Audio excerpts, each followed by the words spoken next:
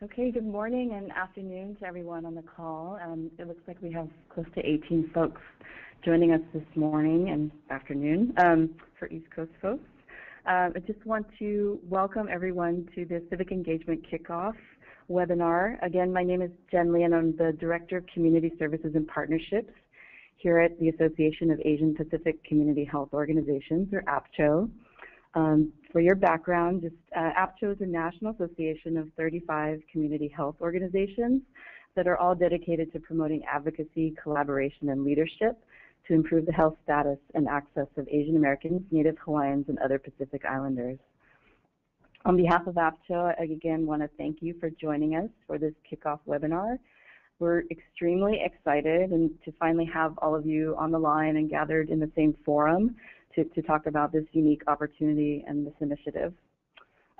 It looks like we have a total of 15 health centers who are participating in the Civic Engagement Initiative across 8 different states.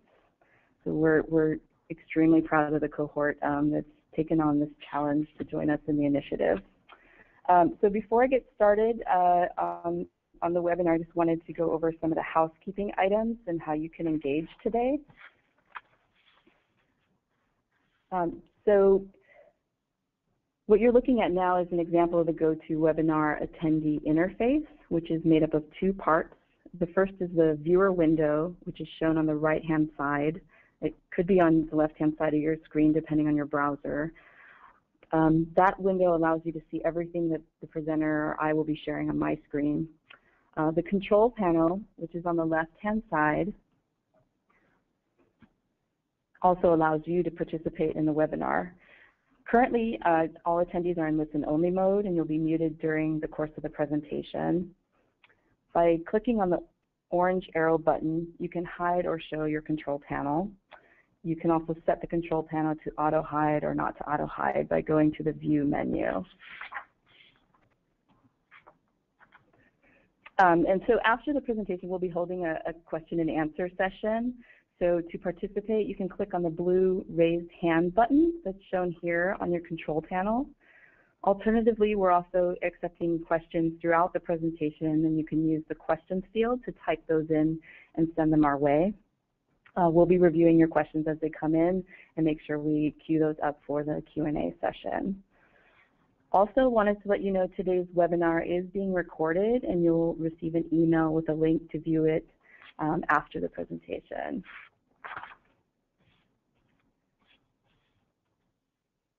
Okay, so I'm just going to go over a bit of the agenda for our webinar today. We actually are expecting Sue Van to join us. Okay, actually I'm just seeing Sue is on the line. So Sue's going to be doing an opening welcome, and we'll also then talk more about the Civic Engagement Initiative goals and some of the key activities which many of you have seen in your MOUs, including the staff education and training component, partnership development piece, and the list building and data management aspect of this initiative.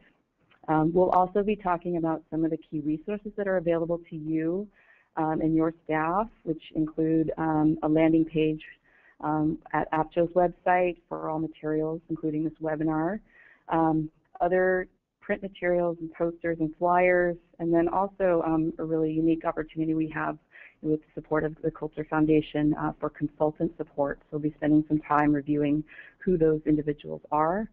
We'll also be covering some of the key upcoming dates related to the initiative that you'll need to note, and then get into our Q&A period. I know there are a lot of questions I've received individually, so we'll try to make sure we preserve enough time in the Q&A period.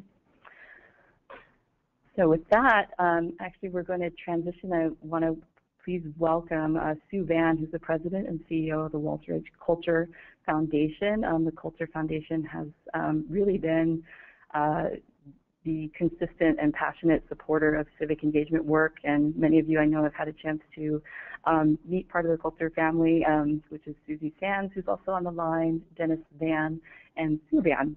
So with that, I'm going to turn it over to Sue. Sue or Sheila, are you on the line?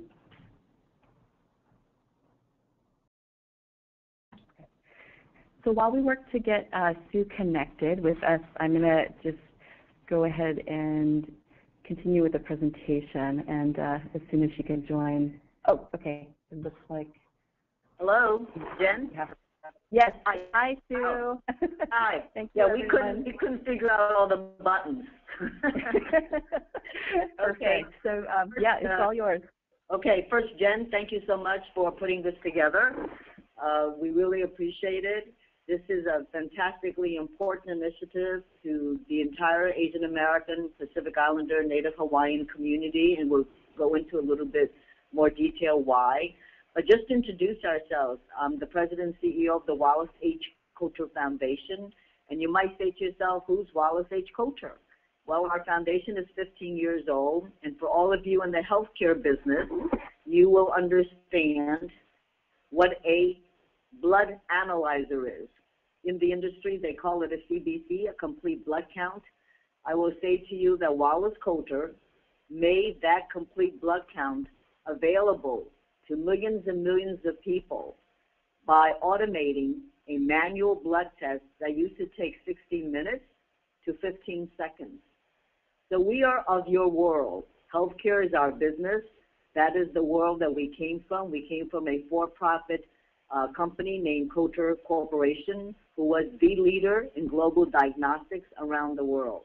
So the health clinics are very personally important to us, especially important because you serve so many people that are just poor and vulnerable and have never been able to get primary care from any other source except the health clinics. I hope that each and every one of you realize the important job you have, the important role that you play, and how absolutely essential the health clinic is to the community on its own all the time. So I guess you might want to say, why is the Coulter Foundation involved in the civic engagement? Well, I have to say that until the 2010 census, this foundation did not have an Asian American program. And at this time, we are probably the biggest and the only foundation in the country that supports the AAPI community. And we support most everything in the community, whether that's the census, the citizenship, the voter engagement, the ACA. We were the biggest supporter of ACA around the country. And now we are funding civic engagement. The Civic Engagement Initiative is, you might say, experiment. We call experiments, all of you are guinea pigs in this experiment. Because people think that people who get served by the clinics may not care about the bigger community. Because people think that people who go to clinics and get services really don't participate in the electoral process.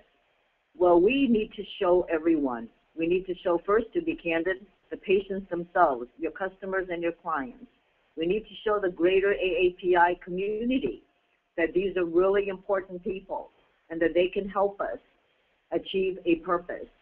And then we need to show the funders, the other funders, whether they're corporate, whether they're foundations, whether they're state or local government or federal government, that this community that gets served by these health clinics are just as important and care just as much about the American democratic process. So the experiment that we are trying is the Civic Engagement Initiative. And I'm asking each and every one of you, I know you work very, very hard with the enrollment. I know that ACA has had a huge impact on your quality of life, on the hours that you work. I know about the fact that enrollment takes 2 or 3 hours. I know about the fact that these people don't understand the insurance system and the premiums and the benefits, and you have to explain everything from A to Z. So I know that 2014 has been really rough, and I'm sure 2015 isn't any easier. But we need you to stick it out, do the best you can, and give it your best shot. Because one thing that's going to happen, and I do not know if each of you are aware of this, the health clinics have been very lucky under the ACA. 2013, 2014, 2015 were special years that there was a lot of financial support by the federal government to increase and expand the number of FQACs around the country. Unfortunately, in 2016, that support is not going to be there at the same level. And the fact that we have a new Congress, and unfortunately this Congress is not very supportive of Obamacare. This Obamacare, the health clinics, and therefore the clients that it serves, will have many things to worry about going into 2016. So we need to do our best, each and every one of us, to teach and to educate and to develop champions of the clinics from all of the patients and all of the customers and clients that your health clinic serves. We need their help to be able to advocate for their clinics. We need their help to send a message to the local, state, and federal government officials that these health clinics are essential and are needed for their survival and their success in their daily lives. So we really do need to teach something that perhaps has not been a primary goal of the health clinics. I understand that each and every one of you do everything you can to improve the primary care of each of the patients and each of the clients. So now we're asking you to do a little more, and we're asking them to think a little more beyond their own individual health care of themselves and their families. We need their help in reference to getting support for the health clinics.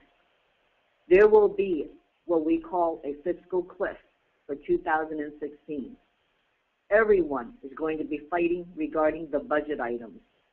And as you know, that even if there were a equal 10% cut in all the health clinics, unfortunately, the health clinics that serve the Asian American, Native Hawaiian, and Pacific Islander community will suffer far more. And the reason is because perhaps the existing hospitals and existing clinics, perhaps they could absorb African Americans or Latinos.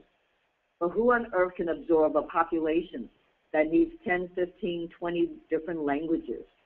Who can absorb all of those different cultural competencies that all of you exhibit in your special domains? So that's why we are launching the Civic Engagement Initiative. That's why your help, your support, your understanding is essential for the health clinic. And that's why we really need to develop champions of the clinics, our advocates, who can help us in the big challenges and struggles that we will have October 2015 and beyond to try to protect the very, very services that everyone has fought so hard for so many years to give to the community. So I want to thank you very much for signing on. And like I said, please feel free to ask the questions, ask the tough questions,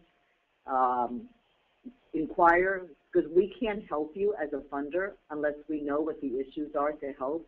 So please be candid, please be open, and don't hesitate. And I really do hope that the culture team, that we will have an opportunity to meet each and every one of you. And thank you so much for your hard work, because I know there's plenty of hard work to come. We really appreciate it. Thank you, Jen. Thank you so much, Sue. As Sue said, we'll have an opportunity at the end of the presentation. Sue's available for questions for a bit, and we just really appreciate, I think, the investment, the belief, and the challenge from the Coulter Foundation for us to really take this opportunity to address the cliff, as Sue said, and to ensure that the access that we provide is still available in future years. So thank you so much, Sue. With that, I'm going to move on to just our next slide, and I think Sue touched upon many, many key points in the presentation today. So I thought we'd just take a moment. I think many folks have asked, well, how are you defining civic engagement in this initiative? And there are many definitions for civic engagement, but I think we wanted to pull out just a few key aspects that we feel like we have common ground across all the work that we do. One is that, that civic engagement is an effort to really work to make a difference in the lives of our communities by cultivating the knowledge, skills, and values and motivation that's necessary for our communities to make a difference.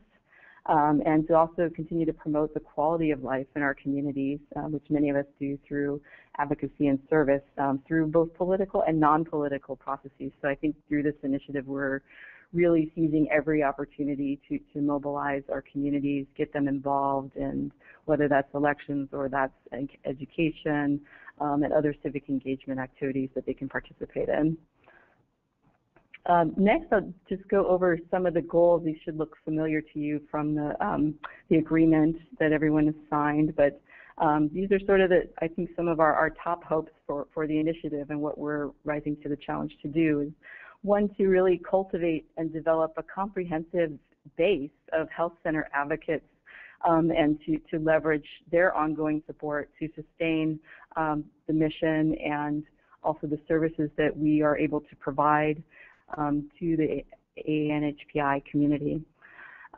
Second, to also increase the capacity of our member CHC, so that's you all, to offer patients and community members more opportunities and more visibility on how they can become civically engaged and informed. Third is to also look at this as an opportunity to establish a sustainable and scalable civic engagement model for each of your health centers. I know in some cases I'm preaching to the choir, but I think this is such a great opportunity to elevate what you already do and to invest where you always dream to expand. So we really want to make sure you're taking advantage of those opportunities and that we cultivate a rich network here where you can do so. So next, Sue touched upon this, but for those of you who may be wondering, again, why this push for civic engagement now? Why is this important now? What's at stake? Really, Sue touched upon this, but again, since the passage of the Affordable Care Act, all of us health centers have risen to the challenge to expand and provide quality health care services to the millions of newly insured. As many of you are aware, in fiscal year 2016, we are facing a primary care funding cliff. This only means that health centers would see up to 70% reductions in your grant funding. We know for many of our newly expanded access points, this is extremely critical for your survival in the future. We also know that what we're trying to do is actually really address and reach out locally and nationally and regionally to all of our elected officials to make sure that the reauthorization of the Mandatory Health Center Fund happens so that we can continue to serve up to 35 million patients by 2020, which is our national challenge. Through the Civic Engagement Initiative, I think we aim to really concurrently build an engaged advocate base to address the issue of the primary care cliff and to continue to build momentum by engaging our communities civically to be informed advocates and voters.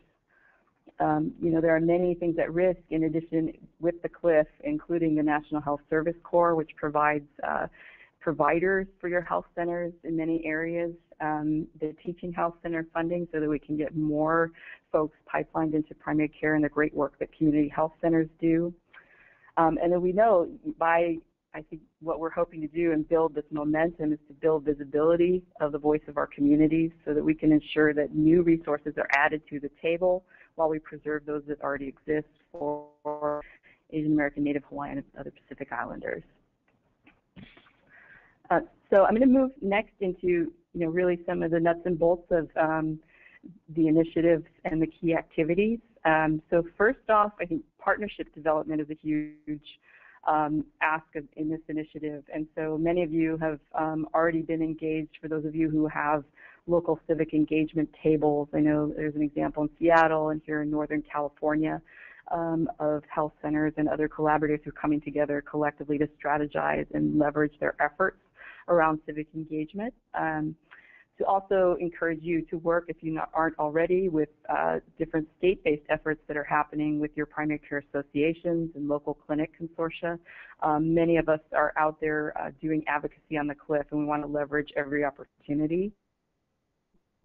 We'll also have the opportunity through partnership development to engage and get out the vote activities. We'll be providing a lot of support. We know we're in a post-election period right now, but I think we'll be gearing up for 2016. In the future, and of course working locally with collaborations and with us as well with the resources in the initiative to really take advantage of on-site trainings for your staff to to promote the visibility of voter engagement resources in your waiting areas, your lobbies, in your programs at your centers, and other civic engagement opportunities that are open to your patients. I think what we're really wanting to see is, I think, support for the visibility and I think cultivating more of this culture of advocacy in the centers. So next slide. So the next, I think, caveat of key activities is really, as I said, the staff education and training component. We really are, and I think Coulter is also very committed to seeing this as an organizational commitment to civic engagement, so which is why many of you had your boards and your board chairs sign on to this MOU to accept the challenge to really integrate civic engagement as a core value in your organization. A big part of this is you all who are on the phone with us, the designated civic engagement coordinators. We really see you as sort of the key kind of implementation line, the front line, who's going to be informing us of challenges and successes that are working for you on the ground level. We also, many of you have already began using the online voter registration tool. This is a tool that you can share with staff. It's really accessible to register to vote at any time. Many of you, I think we are currently working per a request from one of the members of the cohort to make sure that that link can be added to your website directly. So that will be another way to promote visibility in the services you provide to show that voter registration is really integral. And I think lastly, I think we really are looking at this group and you all as a base for seeding what we're calling the APCHO Advocacy Action Network. So many of us are working to coordinate our efforts nationally regarding the primary care cliff, and I think there will be many actions that we'll be planning moving forward to do as a group to make sure that we're leveraging the NHOPE voice in this issue, what's specific to us as health centers, what's unique to our communities, so that those stories get elevated. So be looking forward to emails, action emails from us, and we'll be working closely with our policy team here at APCHO to synthesize those efforts and make sure we're connecting those with state efforts you might already be involved in. Okay. So the next sort of key component here that I mentioned earlier is really this list building and data management. So I wanted to make sure that folks understand really in this year we are trying to have you engage and cultivate lists of health center advocates. These are folks who may be eligible to vote or not eligible to vote, but they are willing to support issues that impact your health center and the communities that you serve. So these lists are actually, this is sort of phase one, is the way I'm looking at it, but really going to be the base from which you can engage your constituents, the folks who use your services and allies of your health centers, to actually mobilize and act upon items or issues, critical issues like the cliff, or other issues that are impacting you maybe at the local or regional level that are vital to your health centers. So it is a mobilizing and community organizing effort that we are trying to launch here. The Rock the Vote online registration tool is part of this package of options. We also will be introducing the SALSA tool, which is really an emailing tool and a way that you can be engaging with your constituents. So we'll be having I'll be talking a few slides from now about an upcoming training on SALSA and how to use that. Just nuts and bolts, also wanted to share with you, this is in the MOU, but the upcoming reporting requirements for this grant and project are here. They're quarterly. The first report will be in March. March 16th is the due date, and that can include all of your efforts prior to the previous election. I know many of you did quite a bit of work around National Voter Registration Day and up until the election, so we would want to hear and capture all of those efforts. So those are there for your reference. I also, after this webinar, will be sending you the reporting form so you can get familiar with that and ask us any questions about that. So next, we're going to move into just some of the available resources for you all. What we've done here, I just wanted to create a landing page for you all. So if you go to the apcho.org website, we have under our policy initiatives a civic engagement web page, the landing page. So here, this will be sort of the home base for webinars like this today, and it also will house materials and resources that are available to you all as the cohort at any point in time. Of course, also to the broader membership of APCHO. I also wanted to note, I know maybe not all of you on this call have participated in the previous 2 webinars that we've already hosted related to civic engagement, and want to highly encourage you to go back to this page, and if you haven't already viewed the webinar we did on the fiscal cliff, on the primary care cliff, we have a great presentation there co-hosted by Amanda Pierce from NAC. So that's a great primer also for your staff and boards if this is kind of not quite fully on the radar in the staff level of the organization. So this is kind of our landing page. We'll be putting all materials here as a reference point, and we can also note, what's valuable to you as the civic engagement leads, and also materials that might be more meaningful for your staff. Some additional materials, I think we are working to develop this out, but I've received several questions from folks. Prior to the election, we had a series of posters in collaboration with API Vote. I think we can work on expanding the languages that are available for these posters. I've heard some folks just putting these up in waiting rooms, in exam rooms, great ideas.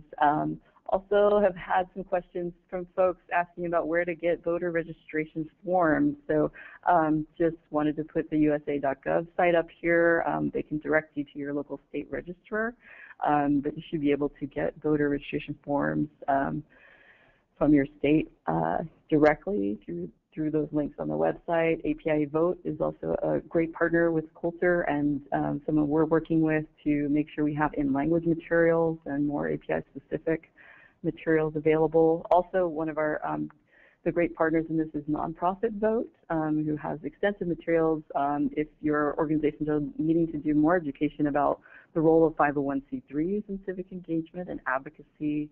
Also some great, mostly English, Voter 101 tools.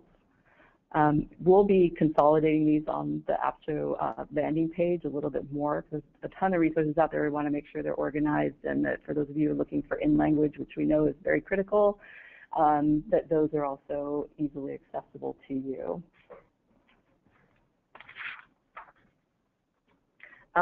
Next, I wanted to, I think, just take a few moments to introduce, and these are some folks that you will have the opportunity to work with and that are a really rich resource we feel that that Sue and the Coulter Foundation have brought to the table. So these are consultants, all of whom are committed to this work with the health centers and will be available to work with you. APCHO will be the coordinating entity, so we'll be speaking with each of you to see how these best fit your needs. And after today's webinar, there actually will be a survey where we'd love to kind of capture what types of training you feel like are needed at your centers at this time, and that'll help us also field requests for on-site trainings. But just in brief, Mark Weatherhorn, many of you may have known in the past as the National Advocacy Director for NAC, the National Association of Community Health Centers. He brings more than 30 years of organizing experience, very familiar with health centers, with staff and board training needs around civic engagement, particularly also the legal framework as civic engagement relates to FQHCs. So a great resource. I know Mark has been out to some of your sites already. George Pillsbury is the Executive Director of Nonprofit Vote. Nonprofit Vote is kind of really one of the founding partners of National Voter Registration Day, and they also are the key sponsor of Community Health Vote, which is supported by the American Clinicians for the Underserved and NAC. So really Mark and George are great resources for either development of your programs or enhancing what you have, or even just knowing what other folks are doing out there in the health center world around civic engagement. Other partners are Fair Elections Legal Network. It's a national voting rights and legal support organization that specifically works to remove barriers to registration and voting for traditionally underrepresented communities. So I'm sure as we get closer to an election round, if there are barriers that your communities face, we've heard many of these from the last election around the availability of voter booths and districting issues, voter suppression issues. So this will be a great partner to work with if these are barriers that your communities are experiencing. State Voices is a national network of 800 state-based grassroots organizations that support civic engagement tables in more than 20 states. So working to really connect state campaigns with national efforts. So again, kind of more on the macro level and leveraging state-based efforts with the national movement. Crossroads Campaign, I think, is a partner that we'll see come in further on in the initiative. They really focus on technical support and the data management with VAN, which is the voter databases, which is something we'll be able to provide you as you use the Rock the Vote tool. We'll actually be comparing that data with the state VAN file so that you can see how many of your constituents you helped to enroll or register to vote, turned out to vote. So just more informative for your local advocacy and to really get to know who's in your list and who your base is at your health center.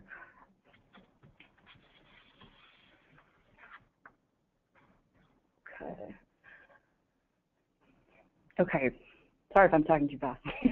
Want to make sure we have enough time for Q&A. But here are some of the key dates that we want you to please note. So we apologize, this is really soon, but next week we are offering the SALSA database training. And the registration information is here. This is primarily targeted for you all as civic engagement coordinators. It's important you understand this tool, and then anyone else you might be working with or pulling in to help you manage the tool in your organizations. We will be sending you an email with registration information shortly after this webinar.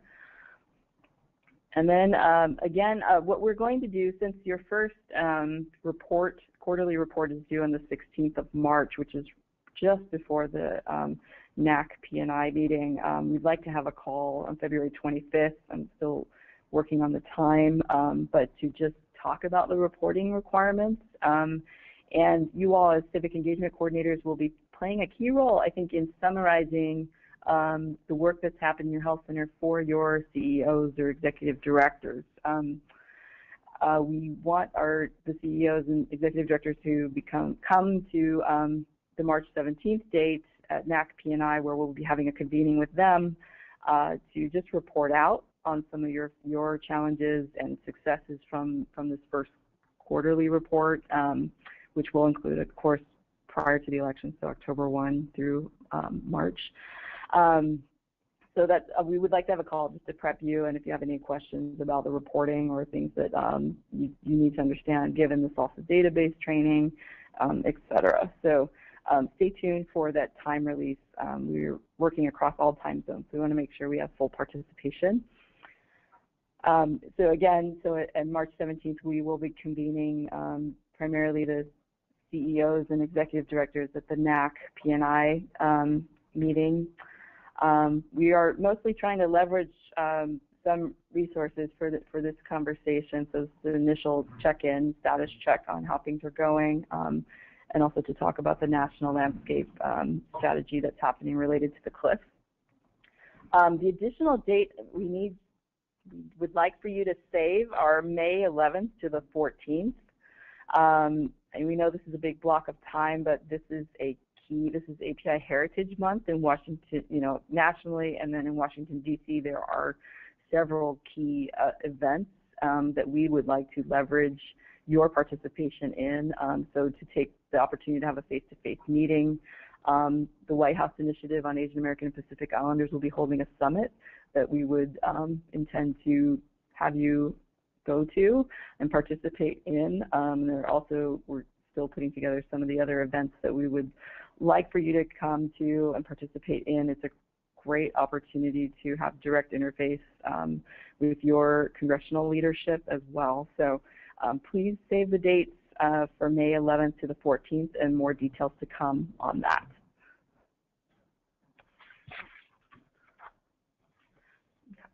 So just in summary, I wanted to put a face to a name. These are the core folks working here at APCHO to support the Civic Engagement Initiative. Myself as the project director, and then Isha Wersinghat, who's our senior policy analyst in Washington, D.C. So we are coordinating much of our APCHO Action Network with Isha to make sure your efforts around the cliff are in sync with what's happening in D.C. And then also Beverly Quintana, who's our communications assistant, who's really our key liaison for some of the SALSA and your list management training. So Bev will be kind of co-hosting the SALSA training that happens next week. Okay. So right now, what we're going to do is proceed to the Q&A period. I wanted to start off because I know Sue, Susie, and Dennis are on the line with us for a little bit longer to kind of prioritize any questions that you all may have for them regarding the initiative. Like Sue said, any questions, big or small, that they can answer for you right now. And again, you can raise your hand or chat us the questions, and we can unmute your line as well. We'll just take a minute to see if folks have questions for Sue, Susie, or Dennis.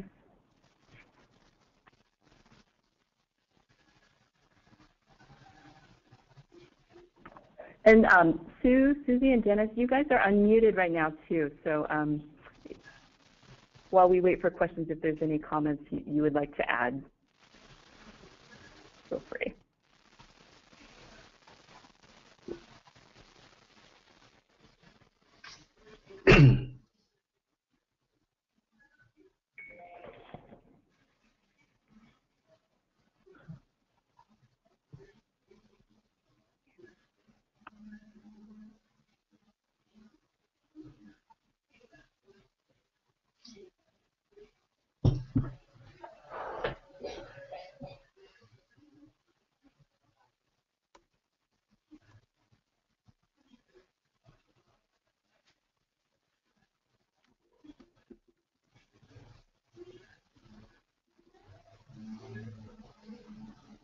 Shalchi, I saw you perhaps raise your hand. Do you have a question? You're unmuted.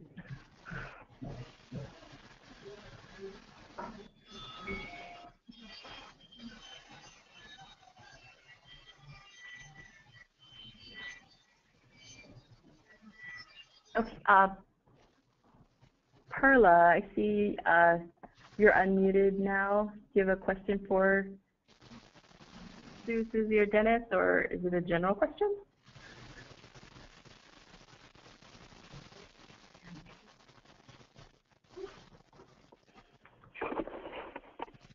Jen, is this the place where we were going to kind of leave you guys alone and ask your questions? Unless they have questions for Coulter or me. I wanted to, yes, I just wanted to make sure in case anyone on the line has any specific questions for Sue, Susie, or Dennis. This is the time to ask, otherwise they're going to leave the call, and we can talk about just more nuts and bolts logistics questions following that. Yes, I would just say, maybe let me say again, Jen, thank you so much for putting this together. We really appreciate the APCHO staff. I'm sure Gail and Jeff and everybody there worked hard to put this together. And I think I want this community and all of the cohorts listening that Coulter has signed 6 contracts with national civic engagement consultants that will be helping you when we figure out exactly which ones you need and when you need them. They are available to help you. So just wanted to know that there are resources that we think we have put together that will be helpful. And if you guys should come up with other resource needs or technical assistance requirements, please let us know. This is something we are all working together on. We are not expecting anybody to, let's say, try things out by themselves. This is an experiment, and experiments, we learn from experiments, and we learn to do better the next time. So this is an initiative, and everybody should not hesitate to try things and see if it works. And then you can have a best practice that we can share with everybody, and then we can have lessons learned to share with everybody. So we just wanted to come on board today because it's the first launch of this webinar, and to thank Jen and everybody at AppShow for making this happen, and to thank each and every one of you. I know it's going to be a lot of work going ahead. I hope that we will be able to all meet all of you either at your clinic or in a national get-together.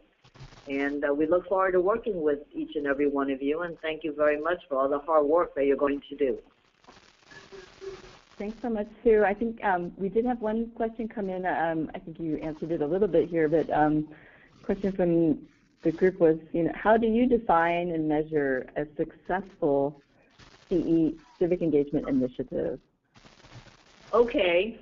One of the things, civic engagement is pretty broad, and maybe it means many things to many people. The way culture is looking at civic engagement is comprehensive. So we call it comprehensive civic engagement.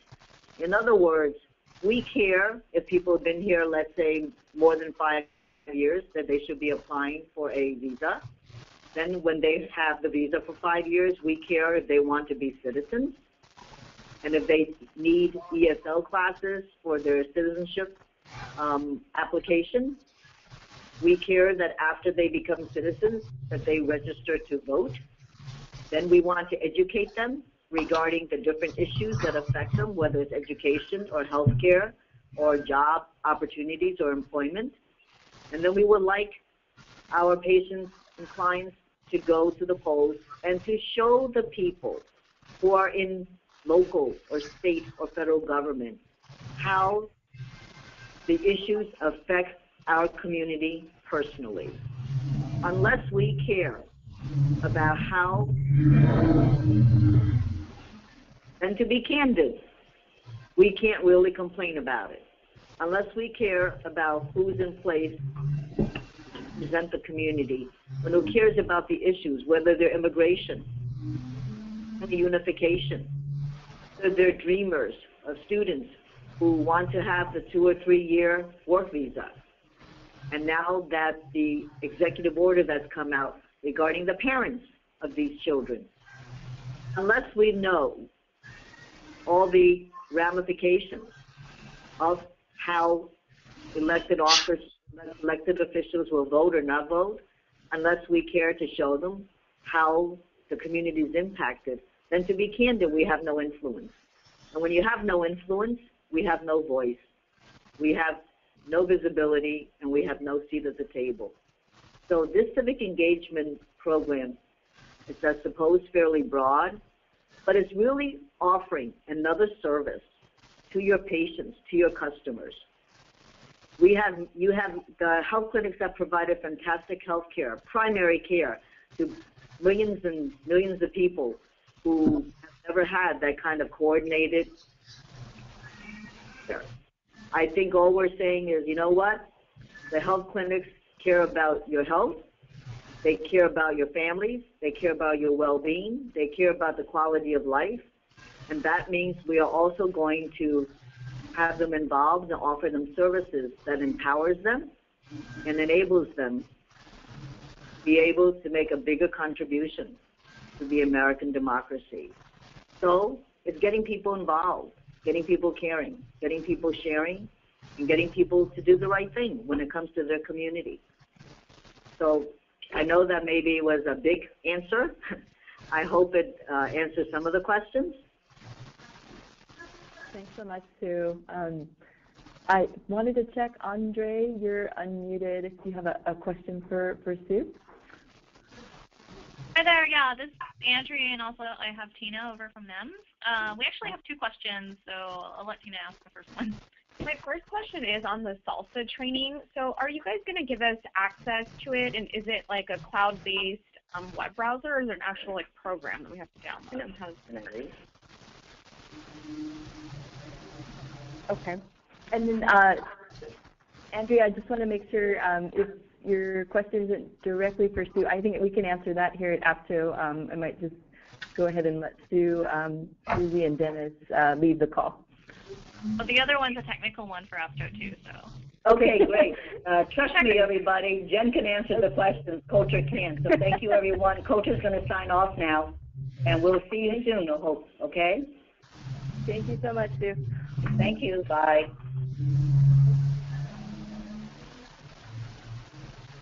Thanks, Andy. So your first question was about the Salsa tool, and is that a tool you have to use? Is that correct? No, we were wondering, how do we, like, are you guys going to be giving us access to it, and is it a program that we download, or is it like a web browser that we have access to? Hi, Andrea, this is Beverly. So on the training, they'll show you how to log into it. Basically, it's an emailing tool similar to Constant Contact or other emailing tools like that. And so during the training, they'll show, the trainer over there at Salsa will show you how to log in and how to manage your own contacts. And through that, we're hoping to kind of sync with you all, sending out action alerts. And that's when we'll loop in Isha also on the policy end. Okay, thank you. Yeah, my question is actually related to the Rock to Vote database. I was wondering when or how often are you going to send out the raw data for the partner clinics that are signed up with it? Or are we going to get a log to actually get it ourselves? Great question. I think what we were thinking here was monthly to get you that data. I could sort of pull the group separately from this, but when in the month is strategic for you all is open for us to decide. But were you feeling like you would need it more than monthly? I guess that's one question I had. Monthly would be perfect. I just wasn't sure if it was going to be automatically sent or whether we needed to set something up. I think what we would try to do is an automatic send to you. Okay, cool. Good question. Thank you. Thanks. Do you want to add in? Okay. So any other questions? Folks can, okay. So our next question, Perla. So the question was, go ahead and unmute you, Perla.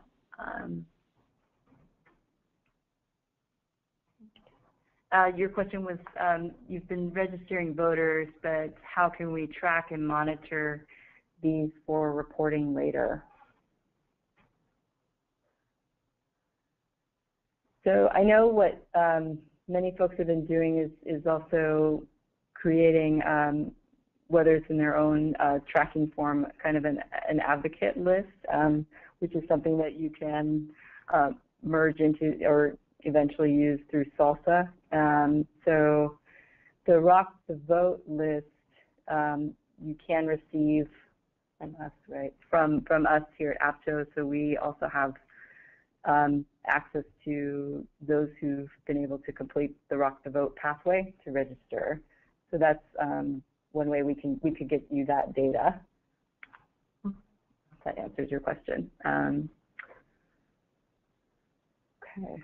Jen, I think it's important to note that we're only able to track whatever's entered through the voter registration tool online. Mm-hmm. And so I think you kind of mentioned it during the presentation. If folks are tracking it on their own end, so say spreadsheets, then they would have to enter that themselves through Salsa eventually, because we're doing an initial migration of whatever is in Rock the Vote into Salsa. But that's the only data that we would have.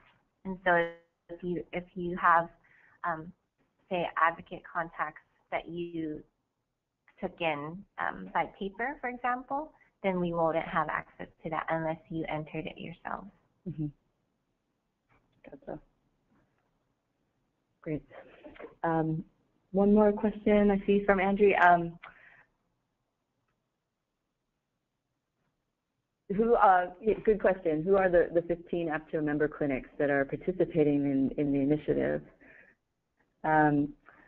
So what I can do is send a list out to you all, maybe a contact list. I think it'd be great that we can kind of cultivate connections between you all as civic engagement coordinators, which is why we're looking forward to that May opportunity to see you all face to face. So what I can do is send you all the list of the member centers and the civic engagement coordinators for each site, so that you will have that as a reference. Great question. See a couple more questions coming in. So are we required to reach the 3 to 4% target for our adult patient population? This is a great question. I received a lot of feedback about this posed deliverable, which is why we also wanted to make sure we had a space without Coulter on the line to answer this question. We ask that you try to target that as a goal for yourselves. I think there are going to be a lot of lessons learned in this first year, and it's really your determination, I think, knowing your patient base, of how you estimate who the eligible population is. We know many folks in our health centers are not eligible to vote, so if you're looking at, I would challenge you to kind of really break down what you realistically think the eligible adult population is in your center, and to revisit that 3 to 4% goal. I think we would like to see an effort, but also I think insight to the challenges you face, and structurally as well. We know this is kind of getting a major initiative off the ground, so I do feel like there's some flexibility with kind of understanding what your best effort is to try to target that goal. So I do think there's some flexibility there. I will say that to you all. That number, by the way, I should just share with you all broadly, is a target goal that we consulted with nonprofit Vote about, who has done a larger health center voter engagement initiative, and amongst their cohort, this was sort of the minimum range that their health centers were able to achieve, was about 3 to 4% of their eligible population actually engaged in sort of voter lists. So that was our reference point, but I do think there's a lot of understanding, as you heard from Sue, in really knowing what our challenges are, but we also want to push folks to try to reach that goal. Okay, keeping up with the questions here. Follow up about entering in data on folks who are registered on paper. When I initially called and asked Rock the Vote, we were advised against this. When we enter the info on the SALSA online tool, wouldn't that be double entry and possibly go into a gray area of legality? Question.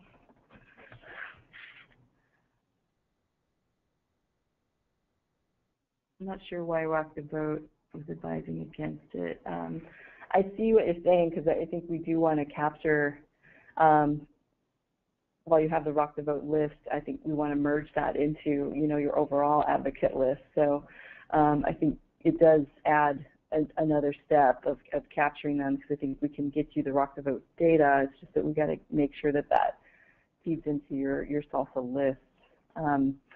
So I think what I can do, and what we'll note too for the SALSA training, we're going to get really deep into the SALSA issues next week. So I think what we can do is also ask just about this legal gray ground that you're mentioning here, and see if we can clarify where there would be a conflict, if any. So I hope that helps a little bit right now. And I think these are really helpful questions for us too to note and incorporate for next week's webinar. Next question is, do you plan to send out an email with all the save the dates mentioned today? Absolutely, we can do that. You'll also receive an email with access to this presentation after the webinar as well. So we'll make sure we get those to you so you can make time on your calendars.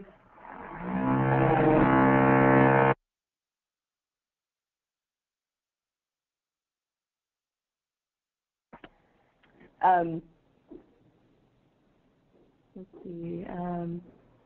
Yes, so just hearing, next question was really appreciating the previous question about privacy. As I understand, Rock the Vote tool does not indicate that data is being stored anywhere. Is that correct?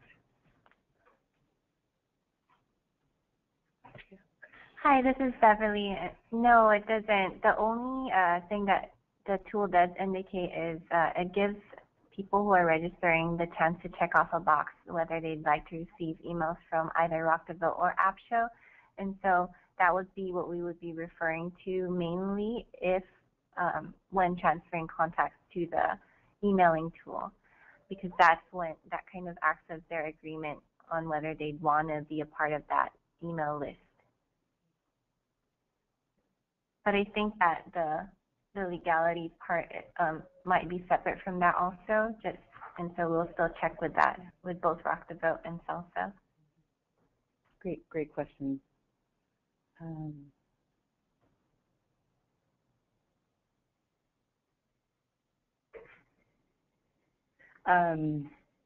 One clarifying question I think related to the last one. So is the option to receive more information on the Rock the Vote tool the only way to get credit for that person? Mm-hmm. No, it's not. I think that if you have another mechanism like your tracking database that you have internally, that's another great way to capture them. I actually would encourage folks to try to capture them on that list in addition to Rock the Vote. Yes, and even though they don't opt in to getting emails from you or from AppShow or from Rock the Vote, we do still see that the entry as far as them being registered to vote.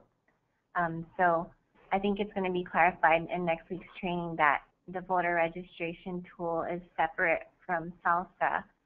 Voter registration tool is mostly just on the website, and we'll also, like Jen mentioned earlier, try to give you a code to put the link on your site as well if you want. But the Salsa tool is separate. You'll be logging into Salsa on a separate window, say, and you'll see all of your contacts there. As far as getting credit for it, I think we'll still see how many people you've registered on the voter registration tool. And so I think that was a question. Yep. Great. Okay. Two, you're unmuted. Go ahead. Two, did you have a question?